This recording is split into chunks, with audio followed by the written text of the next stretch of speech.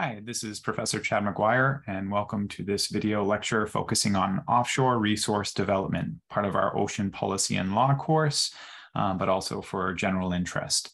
So here we're looking at offshore resource development and focusing on state and federal rights in the United States. In this section, we begin to move our exploration of ocean policy and law beyond the coastline and into offshore areas of the ocean. Until now, most of our focus has been on the coastline, and we have looked at legal frameworks impacting public and private rights in the coastal zone, and much of that review has focused on values associated with property rights to the shoreline, the physical space, as well as rights of access to the shoreline, both public and private. So as we focused on values associated with property rights relative to the land itself, the physical land, we focused on how those rights and how those human interactions with most of the coastline had relative importance vis-a-vis each other based on that physical land. Where's private land, where's public land, that sort of thing. But now we begin to explore a different set of values, one of ownership rights to the resources contained within the ocean itself. So rather than looking at the physical land space and thinking about property rights and access rights, we're now going to take a look at those property rights that move into the ocean water, submerged land, and look at some of the ownership rights to the resource contained within these areas. Our focus is on competing government rights. For now, between coastal states and federal rights in ocean resources, we'll focus on two aspects of these competing rights, two specific aspects: property rights to the physical space of the ocean and ownership rights to the resources contained within that physical space.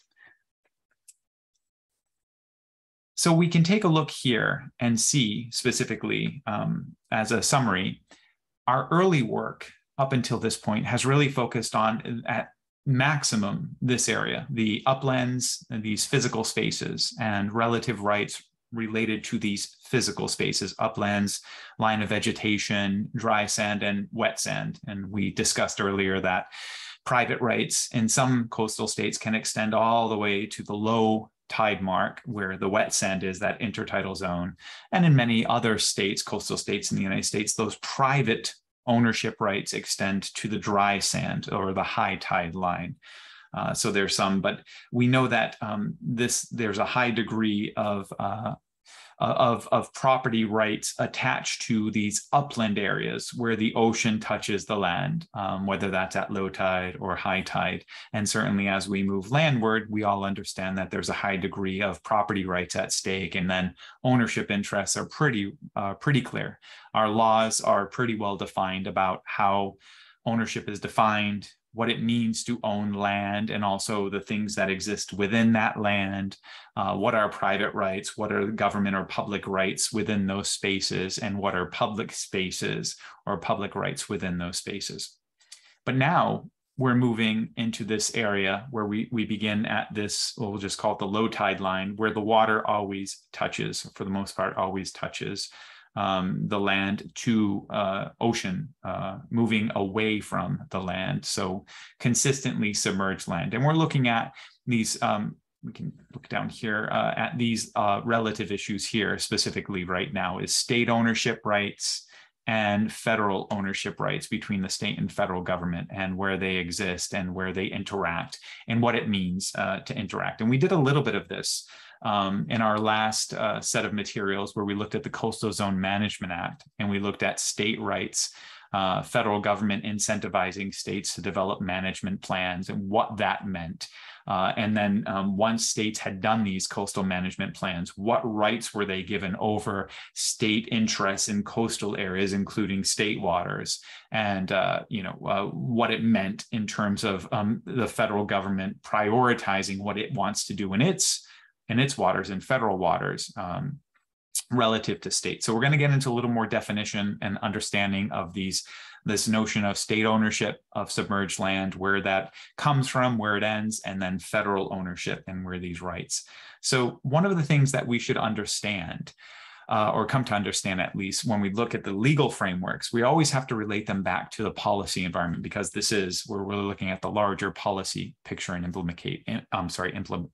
implications.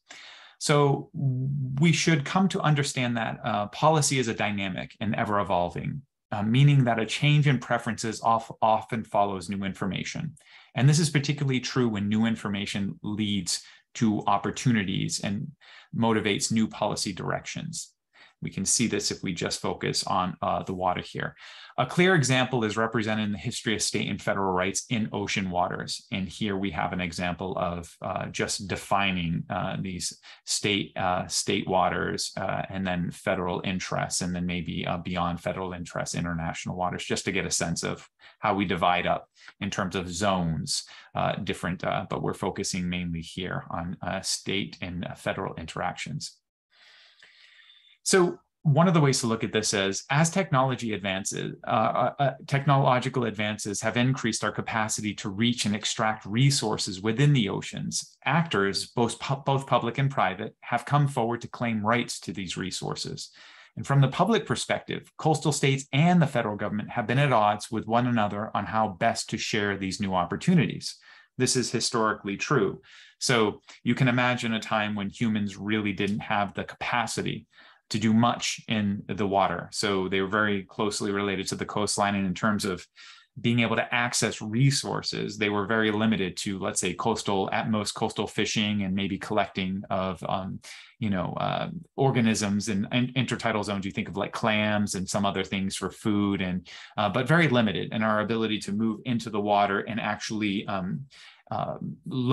identify what we would call resources in the water, and then to be able to actually do something about that. You can think of oil and gas, for example, where large oil and gas deposits under our submerged lands off of coastal United States.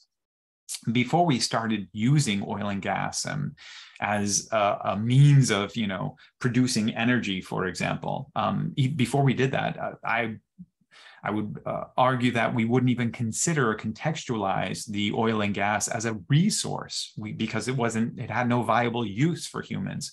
So we can think about how our advancing, if we want to call it that, but as we advance over time technologically, as we develop new capacities and new understandings and new way of doing things, we can see how that not only helps us to identify things like oil and gas, offshore oil and gas, as a resource. And then that advancement also provides us with the means in which we can actually access those resources. And this is important to know because, what ends up happening is that in early times, we can think that we're very much, in terms of our use of resources, we're very much limited to near shore. And it's only until as we have this advancement that we can begin moving more offshore and accessing things that finding what exists there, and then determining whether or not there's something that we want to, that's worth our time and energy in going there and trying to, you think of these offshore oil rigs, for example, an incredibly complicated technology of drilling underwater, drilling through the water, getting to bedrock, and drilling in deep sea areas, and then, maintaining all of this equipment and capacity, and then being able to access things and extract the things that you want. There's all kinds of neat things that you can, some of you might know this, some of you not, but certainly, of course, commercial fisheries. We've moved further and further offshores. Deep water species have become viable target species. There's also things like, especially today, when you think of like battery technology and other things like lithium, and there are these things called polymetallic nodules that exist in deep waters. And these are just basically, they're just that, they're polymetallic nodules, but they maintain a lot of rare earth elements. And these are things that are becoming very valuable because we're using them more and more, these rare earth elements, in the production of technologically advanced things that we use that we never used to use. So as time goes on, and as the technology to actually access these things gets better and gets cheaper, while the rarity of what these things are and the demand for them goes up, then you can see where we pass a point where it's viable, becomes economically viable to go and identify these things that we know exist, and identify them as target things we want to go after.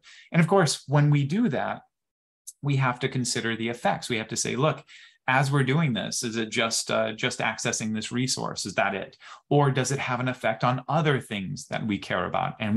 So climate change is an obvious candidate for counterpositioning oil and gas, offshore oil and gas development, because we're moving carbon from deep seabeds under geological, stored basically below our Earth's crust, and moving it out of that stored area and utilizing it for a number of purposes. And of course, technological advancements today tell us that offshore wind is a viable candidate. So oil and gas is technically, a lot of that's been used for means and modes of generating energy, utilizing the energy stored in those hydrocarbons in a variety of ways to utilize energy, transition that to some kind of energy that we want, whether that's a gasoline product, kerosene, or some jet fuel product, or as a means of generating electricity and commercial electricity production. We know that we can use tides now. We can use the movement of tides to generate electricity because we have new technologies. We certainly can harness the wind using windmills and other technologies, advanced windmills and other technologies that sit offshore to harvest a lot of wind that occurs in our offshore areas. There's a multitude of ways that we're learning what are viable resources in our offshore areas, what they are. We're defining them, and we're defining and exploring new ones. And then as we do this, not only come up with ideas of should we access this now that we've defined it as a resource, but if we access it, how does it affect other resources? Does it affect other resources? Certainly oil and gas, the Deepwater Horizon, Exxon Valdez is an older example, but there are many examples where you can have through oil and gas development and exploration offshore that can create really significant problems for other things, including the ecosystems. When you have an oil spill, for example, that can have a significant impact on the ecosystem, near term and longer term. And you could there's a real importance to that ecosystem that we've discussed, just maintaining the integrity of that ecosystem.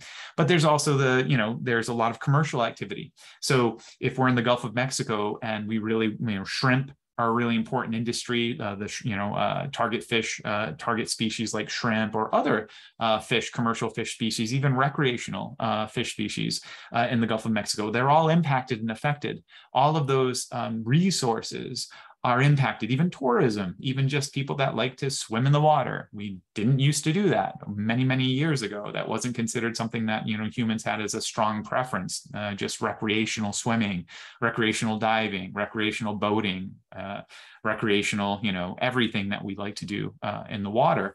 We're using that water as a resource for that purpose. And we can think of other things that we do or choose to do or might choose to do in the water that might impact those what we consider priorities. So it's real important. So as technological advances have increased, our capacity to reach and extract resources within the ocean have come forward, and public and private actors have come forward to claim the rights to those resources.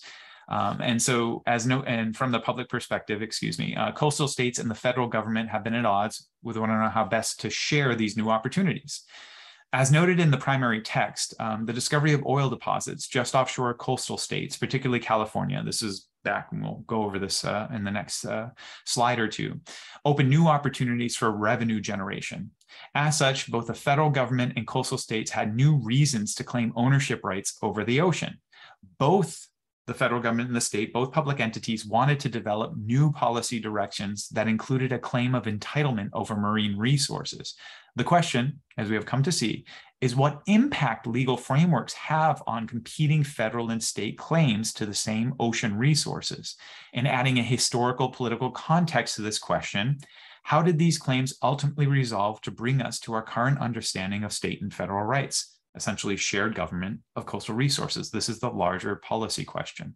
So as we explore the historical tidelands controversy and then discuss current issues in the development of ocean resources, consider the role legal frameworks play in this discussion, and then overlay on this consideration the ways in which policy directions can be taken to sidestep the law in certain instances.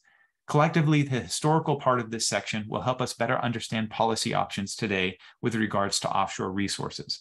So it's important to know how we got to the point where we have state waters and federal waters, and what's generated what's generated the notion of state rights, federal rights, what has happened and what happens today when they may come in conflict with each other, meaning that states identify resources or priorities that are different than what the federal government does in terms of these ocean resources that overlap effectively, especially the resources within them, or the activities, the effects of the activities overlap. And then,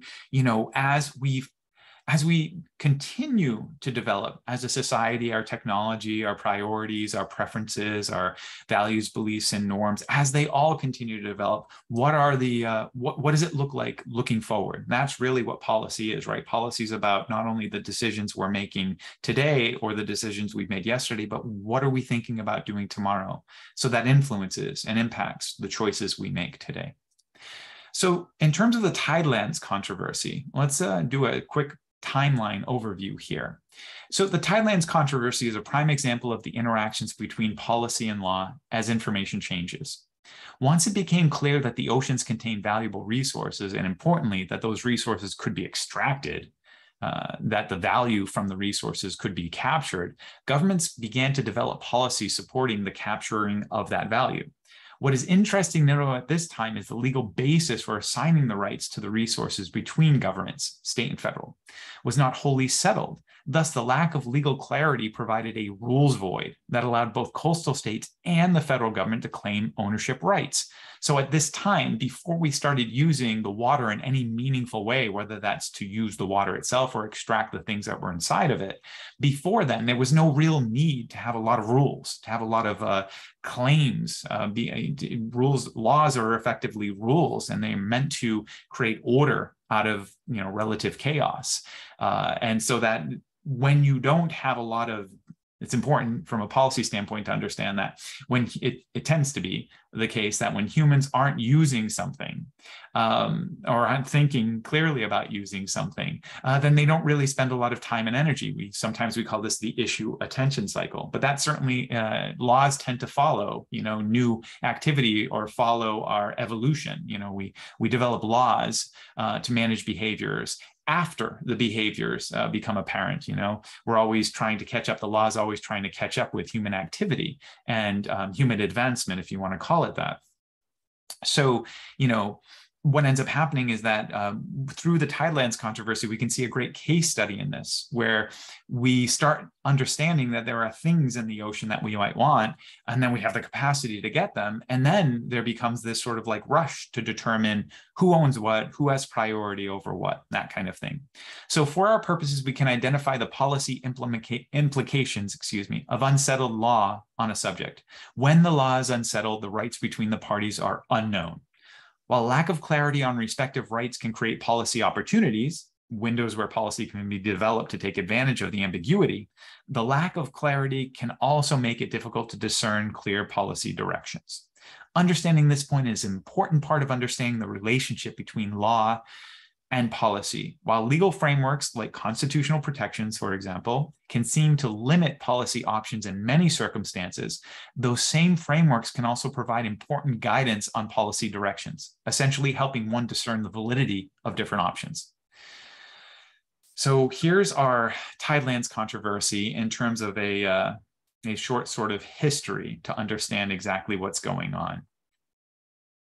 So in between the 16 and 1700s, colonies, let's call that, at least this is the European history, colonies and then states inherited title to coastal waters, submerged lands from the monarch, per common law traditions. And in part, we've noted in the past that England inherited a lot of its common law traditions, its early traditions of law from Roman law traditions. So what's important to remember here is by the time that we came over, as colonists came over, colonists came over to the United States, European colonists, they brought forward with them, of course, the English common law. And at that time, the monarch, which owned the colonies, which owned all of the, property that wasn't specifically given to others by the monarch, owned all submerged land. And that developed from Roman common law traditions, Roman law traditions.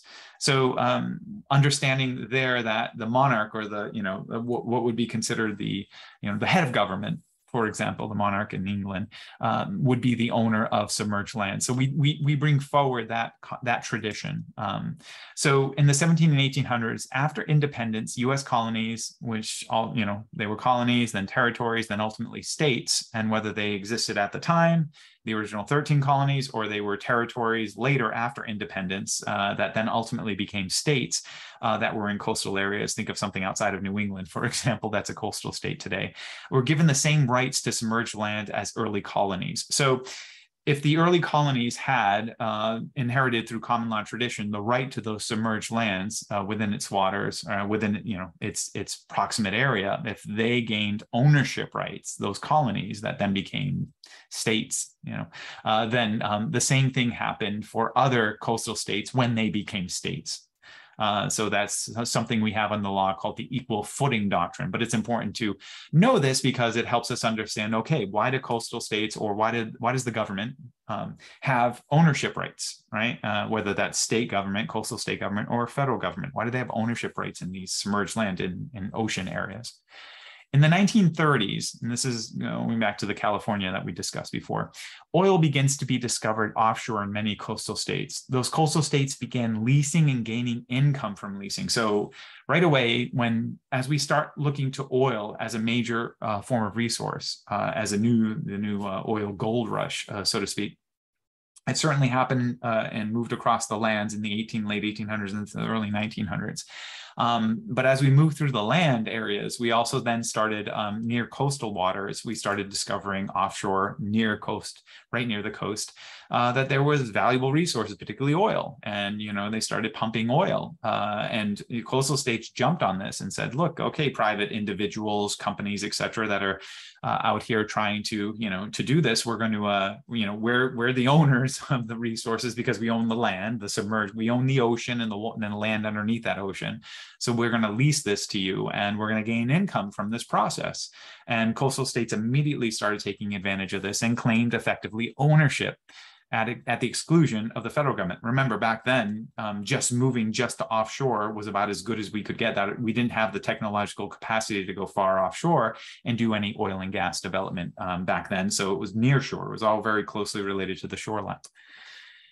In 1947, as a result of the federal government really saying, whoa, wait a second, that's a lot of money, that's a lot of resource that you're claiming, these states, we should be claiming this. And there was a controversy between who owns the submerged land right off the coastline. Is it the states or the federal government? And basically the federal government sued the states. And this lawsuit went from federal court all the way up to the U.S. Supreme Court, which actually has original jurisdiction when there are questions between states, for example, state suing states or federal government suing state sometimes.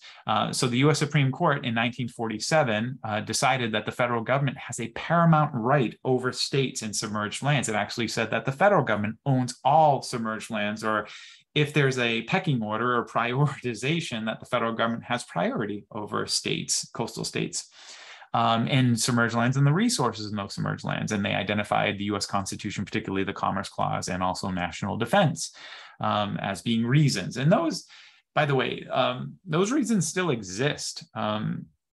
Today, I want to be clear on that. There's, when there's navigation, there's a number of constitutional, clearly identified areas in the Constitution where the federal government trumps states' rights for certain things, for in terms of access to coastal submerged lands for certain reasons. But in 1947, they were saying that, look, for almost all reasons, they have paramount right over the resources, everything contained in these nearshore coastal areas, including oil, for example.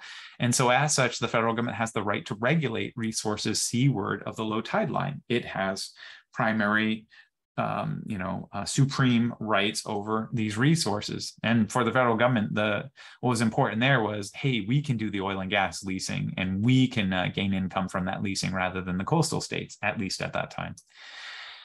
So as you can imagine, coastal states, and this is all detailed in sort of, it's all provided in great detail in the readings, coastal states weren't very happy about this. And so in 1953, Congress. Remember, Congress is made up from those individuals from states. And so, and the state interest is important to senators and representatives that represent those coastal states. So US Congress passed the Submerged Land Act, overruling the 1947 US Supreme Court opinion in part, of course, can't overrule constitutional, but in granting states full ownership of resources contained in submerged lands, but up to 3 miles from the shoreline.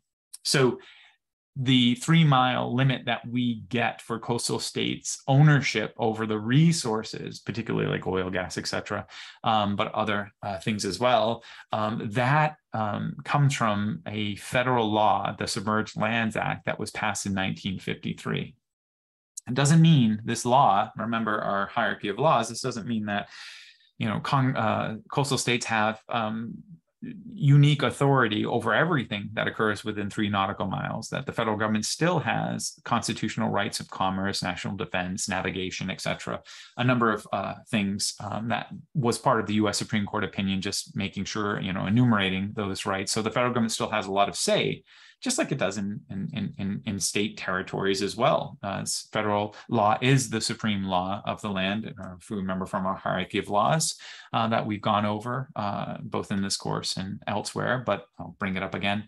But it's important to know that, at least in terms of resources, that those coastal states now, since 1953, have, primary authority over the resources that exist in those areas. So what are the policy implications of the tidelands controversy? Point one, I think there are 2 major points here. Property rights are critical in establishing a foundation for policy development. Clear property rights create stability for policy development, while unclear property rights lead to instability. When we look at that history, and when you read about it and think about it, when we don't know exactly who, it's like the gold rush or a rush, when we don't know exactly who has prioritization and rights, and how those rights are divided. And we, again, thinking about the actors from a public perspective, from the coastal state versus federal government perspective. So state government, federal government. When we don't know, when it isn't clearly defined, then you kind of have a rush. You have a rush to the bottom. You have people moving, you have governments trying to issue leases, trying to issue authorizations, and just sort of running to try to take advantage of the situation. You think of individuals, when you don't have clearly defined rights established by law, it can be problematic. And so that makes it difficult to establish clear policy, because it's just kind of a race where people are doing different things and you don't really know exactly what would be allowed, and especially if there are competing things being done, which activity takes priority over the other. And that's really important to know from a policy standpoint, is that property rights help create stability, and stability is really important for policy development. So once property rights are defined, a policy setting that is conducive to negotiation and cooperation is more likely. Options for collaboration increase. And we can think of the Submerged Lands Act, and we can also move forward from the materials, most previous materials, the Coastal Zone Management Act. If we take those 2 laws, we know the Submerged Land Act clearly identifies that coastal states have ownership, priority interest in, unilateral ownership interest in the resources that are contained in those 3 miles of coastal water. And that's important to know, because then coastal states say, okay, we own it. We own those resources. So we have priority, and you can start from there, federal government or other individuals, and they can start planning out exactly how coastal states want to manage those resources, want to prioritize. And then if we think of the Coastal Zone Management Act and overlay that or add that to the Submerged Lands Act, we can say, wow, so now coastal states not only have ownership over those resources, but they really have the authority to identify what are priorities in their planning process. So really think about policy here and planning out what are our priorities, what's important to us, how are we going to prioritize them? And then most importantly, maybe, is, hey, federal government, whatever you're going to try to do in not only our waters, but the federal waters that are right next to our coastal waters, or actions that might impact our coastal waters, you need to really think through federal consistency under the Coastal Zone Management Act. You really need to think about the implications, because federal consistency requires you to consider our priorities, our identified priorities in the coastal areas. So That's point one. Point two, legal frameworks about the ownership and use of coastal and ocean resources is relatively new and evolving. Really important to know that, in a world where we're thinking about, how legal frameworks and property rights help us understand what policy options exist, that as we start moving off from dry land into the oceans, we're moving into an area that we really don't have a ton of history, a really long, detailed history in terms of identifying and creating legal frameworks. They're relatively new and evolving. So if clearly defined property rights are critical, if we assume that they're critical to meaning policy development, then the relatively new and evolving understanding of coastal and ocean resource property rights means policy development is new and evolving. So we would expect to have a lot of sort of historical understanding because of deep, long-standing historical legal frameworks on land, that we have a really long history of policy development, and it's really defined and articulated. As we move offshore, we would expect, well, we don't have as much, those legal frameworks aren't as long-standing, there's not as many of them, so they're relatively new, so we would understand that policy development is the same. It's newer, and there's less development. So where we find less defined legal frameworks in ocean waters, the implication here, we will find less defined policy development. But because there's less defined existing policy development, there's also more room for new policy development. So that's really important to understand. If we think about, wow, what's going on in ocean waters, particularly not only near coastal waters, but as we move further and further off the coastline, what's happening out there? And what are the rules that have existed there? And what are our options? We're going to say that as we move further and further offshore, there's not that much history of longstanding rules, at least rules that have been formalized into law, and therefore there's probably not a ton of policy history, meaning that we would expect there to be less and less policy history to understand, less complication, and therefore the flip side of that coin is there's a lot of ripe room for policy development. We can see this sort of represented here in this diagram here, is that, look, we understand that legal framework definitions are going to be really high, as they're going to be at their most defined here. They're the most numerous and most defined in the upland areas. As we move further and further off the water, we know that from a continuum standpoint, the legal framework definition is going to decrease. So we know, right, private rights, public rights, state, federal, so on and so forth. Now it's no more private rights, just public rights. If any private rights are going to be defined by leasing and that sort of thing, whatever the public allows for, whether it's recreational fishing, for example, licensing, that sort of thing. So you can capture some fish, it's limited. We have direct control over that. Oil and gas, sure, you're a private company, you need to get a lease, you need to get a permit to do it. We authorize the permit, that sort of thing. And then, now we're into federal waters. Hey, federal permit, the legal framework definition, generally speaking, will get less and less.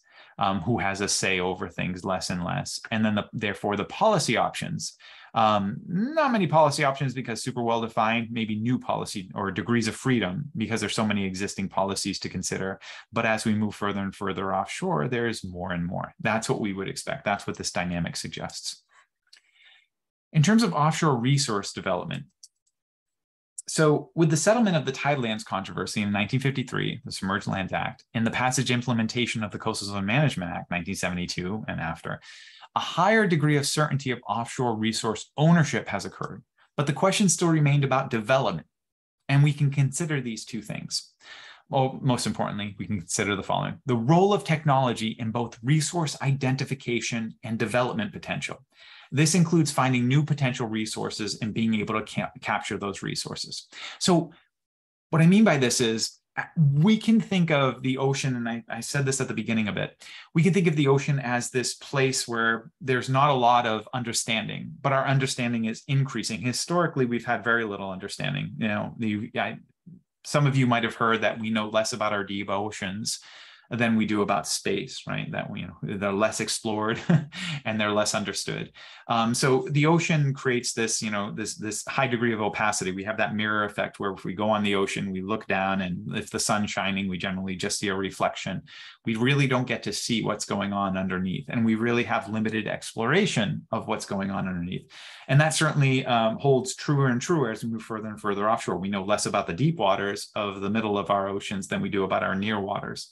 And that makes sense because we think of access, we think of capacity, we think of, our ability to not only move offshore, but also to then access deeper and deeper water. It's, only in more recent times have we been able to do it, and the amount that we're doing is limited. We're not doing it a lot. There's a lot more going on in other areas than to understand what's going on. But as technology in both resource identification and development potential increases, then we can think about, how that's going to change our way of thinking about resources. So within a foundation of property rights, state and federal governments, we think about the Submerged Lands Act and CZMA. So now we have property rights in place.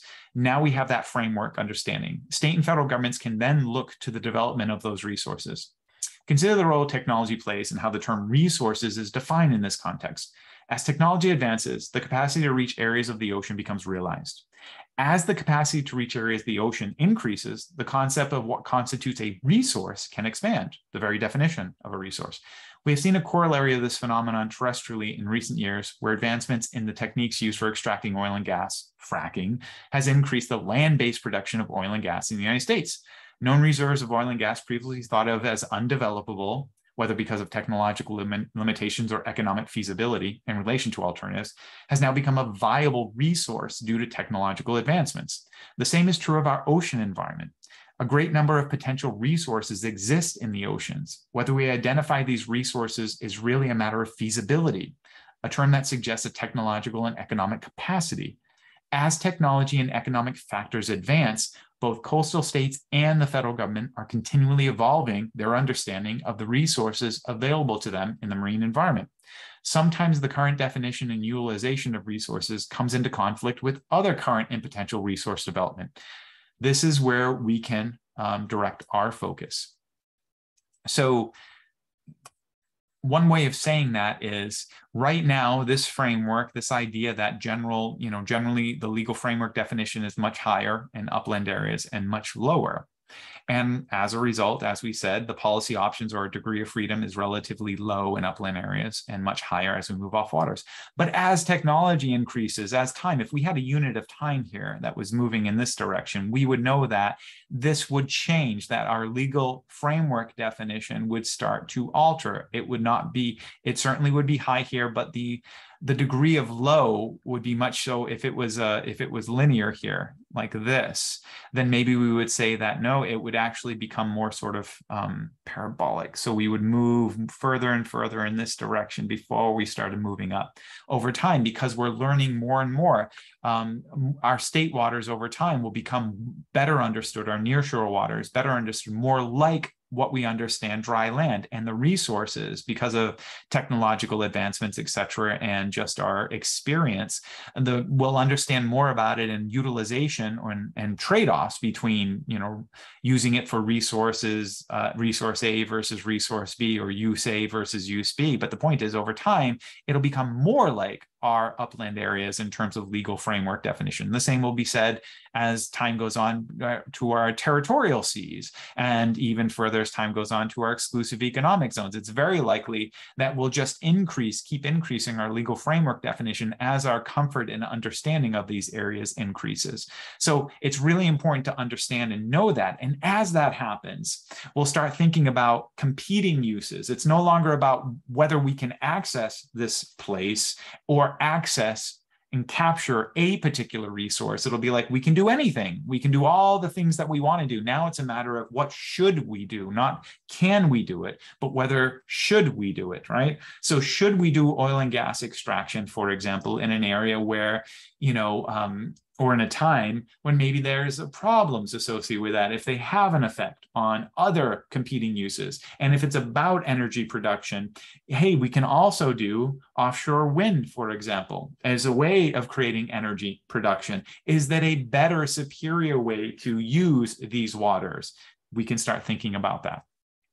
So if we think about offshore resource development, let's go ahead and sort of juxtapose this in terms of these potential conflicts, and let's look at the Offshore Continental Shelves and Lands Act. So the Outer Continental Shelves and Lands Act, which is a federal law. So it's a federal statute providing a framework for offshore resource development not related to commercial fishing, which is controlled by a different statute.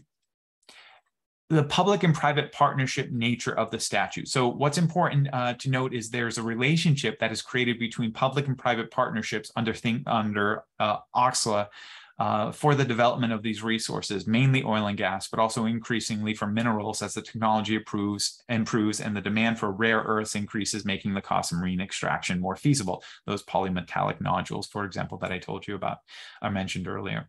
The main policy framework that exists for the extraction of these resources is one based on private enterprise seeking access to a public good.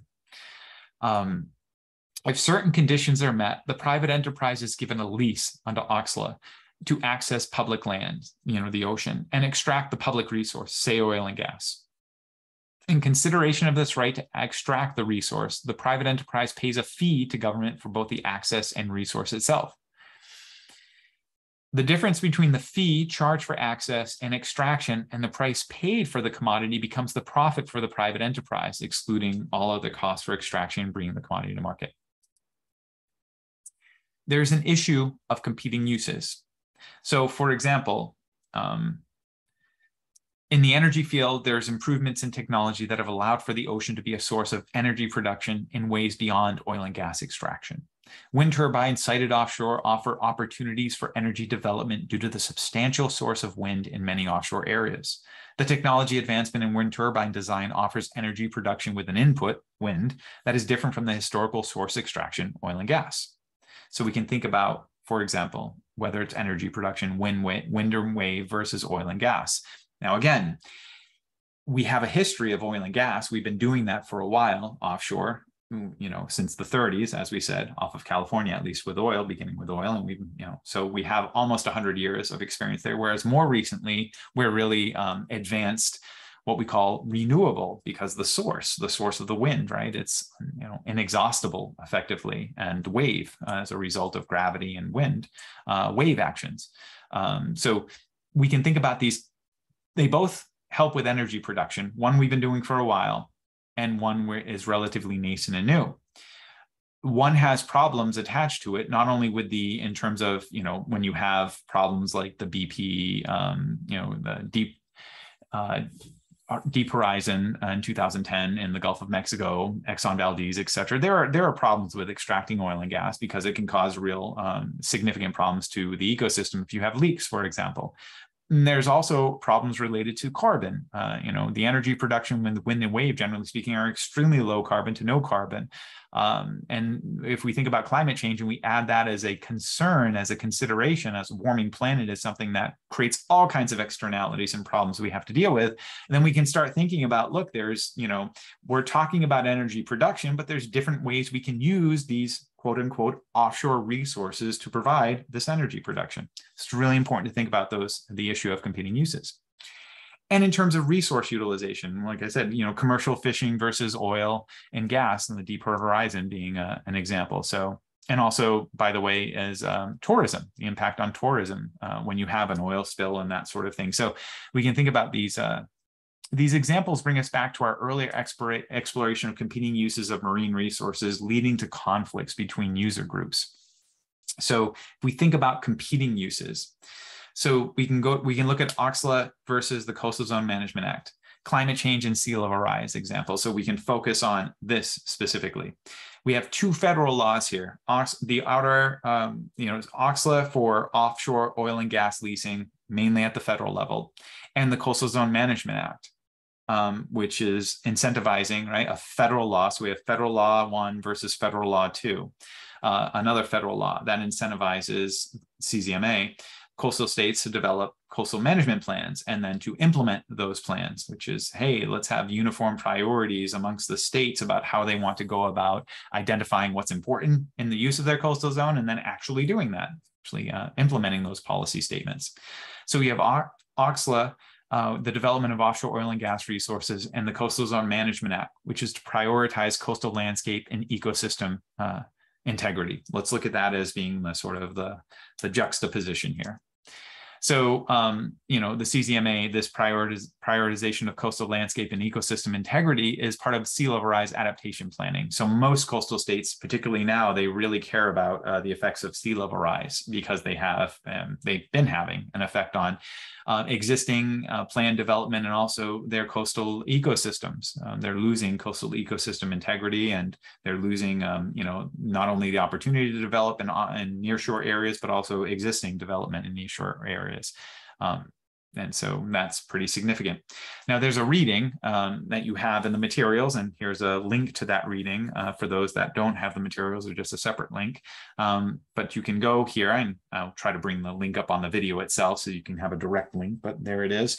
My 2012 reading is helpful because it helps us understand these competing uses at the federal level, this OXLA versus CZMA, and how they create this sort of inherent conflict about what is an offshore resource, and then if we want to prioritize development, what happens when the federal government is prioritizing something that has a direct impact on state development, and they're both federal laws. So prioritizing a federal policy, offshore oil and gas development, leads to a direct conflict with policy preferences, the CZMA, and their desire for many coastal states to limit sea level rise, the effects of sea level rise.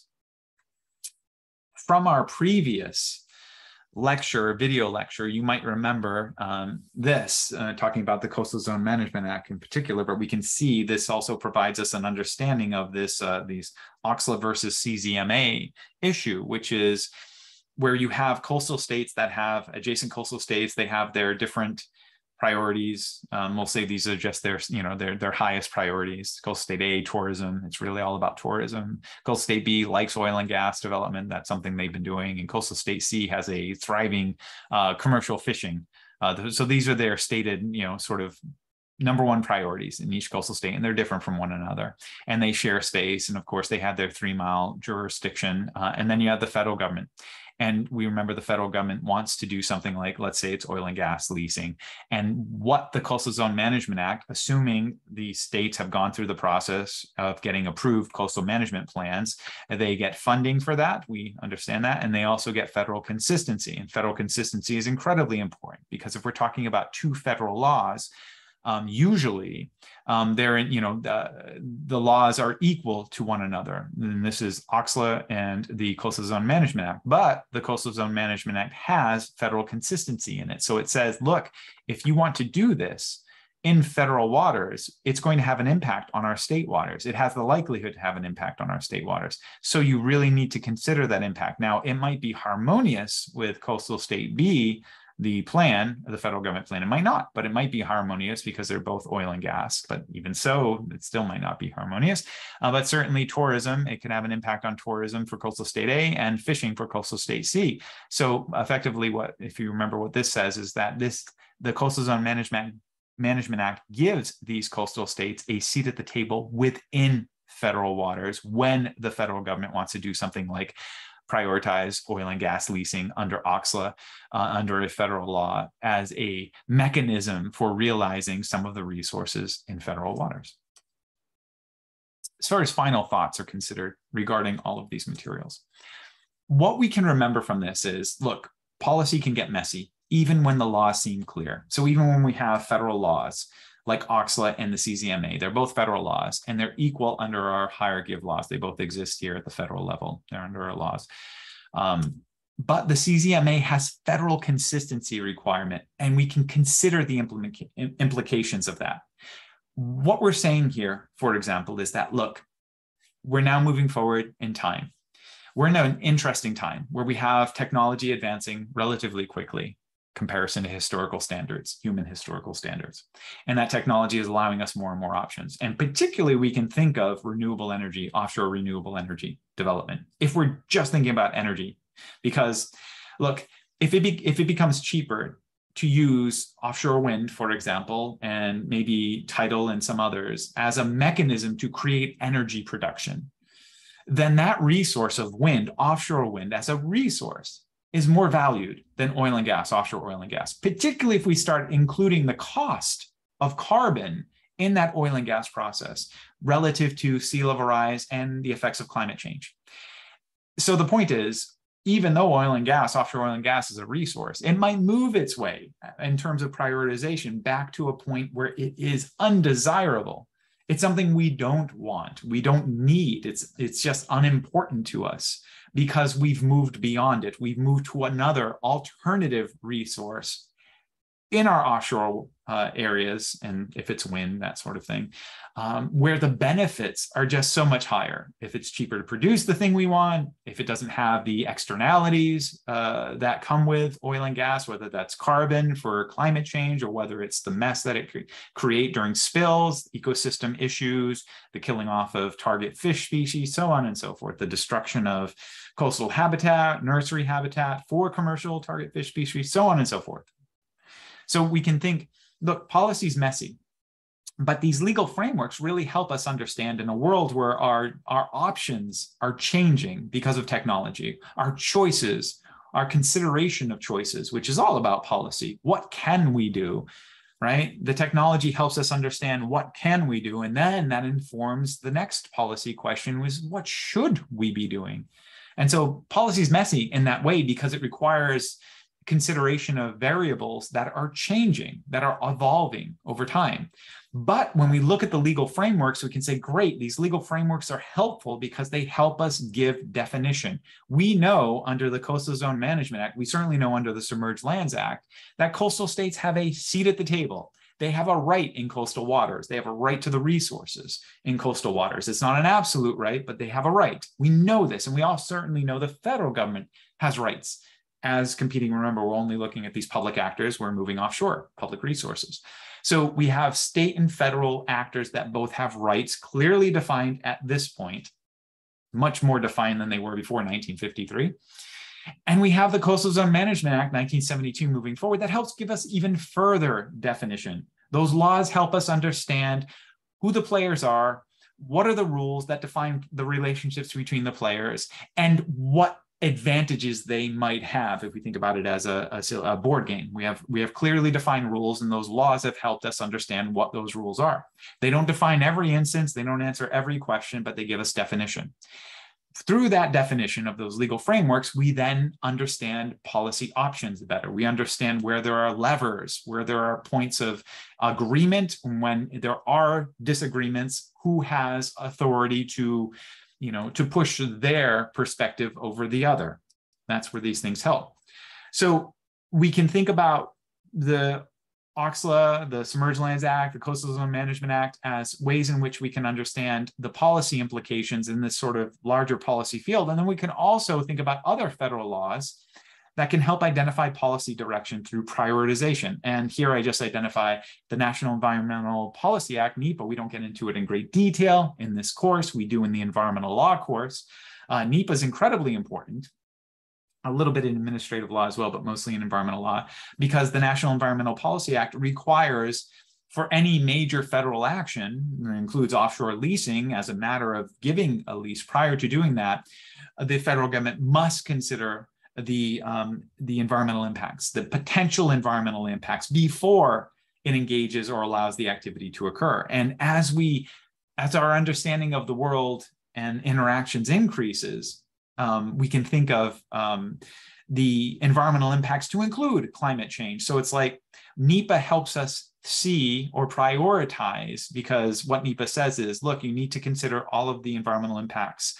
And so what are environmental impacts? Is moving carbon now under climate change an environmental impact? Before climate change, before we thought of climate change, before we understood the dynamics of climate change, moving carbon probably wouldn't be considered an environmental impact. But now it is. And is it a significant impact? Because if it is a significant impact, moving carbon, if we define it now as a significant impact, under NEPA, we must consider alternatives. And that includes the no action alternative. And in this case, as technology has allowed us to understand there are alternatives, before we could harness wind the way we can now, before we could harness wave activity for energy production the way we can now, before we could do that, they were not alternatives for energy production, offshore use of energy production, but now they are. So that changes the question. It changes the context in which we go through a NEPA analysis. Are there alternatives? Are there less significant, impactful ways to achieve the outcome? So if it's all about energy production, federal government, is oil and gas offshore leasing the best way to go about that? Does it have environmental impacts? Are those environmental impacts significant? And if so, are there alternatives? Are there less significant means? AKA, are there means that does not move carbon from one place and put it into another to increase the effects of climate change? And are those alternatives viable, right? So NEPA forces us to go through this process so we can think about other laws like NEPA and how they further overlay to give us an understanding of what it means to develop policy in this world of better understanding of things like climate change, carbon forcing, that sort of thing. So what is an offshore resource? What are competing resources in offshore areas? And how policy can help, how these legal frameworks help us come to a decision-making process through a policy framework. So policy can get messy even when the laws seem clear, because there's all of this sort of dynamic that still occurs within the policy decision-making process. But remember the overarching goal. We're understanding how legal frameworks help to define ocean law and policy space, generally speaking, how they help us understand, like I said, who are the players, what are the rules, and how do we make decisions under those rules with those players. And consider the larger policy questions and seek to understand how legal frameworks help to shape those questions and possible solutions. Just like I was saying, NEPA, for example, helps us shape a policy question as to, geez, what's better if it's all about energy production, putting all of those other concerns about what other things we do on the ocean. If it's just about producing energy, is moving carbon the best way to do it now that we have other means and other mechanisms in order to create energy using quote unquote offshore resources? So think about that in terms of understanding the larger picture from the policy perspective. What's the purpose of these laws? How do we then understand these laws, and how do we turn them into frameworks for understanding policy options, both what we do, what we can do, and what we should do? Thank you.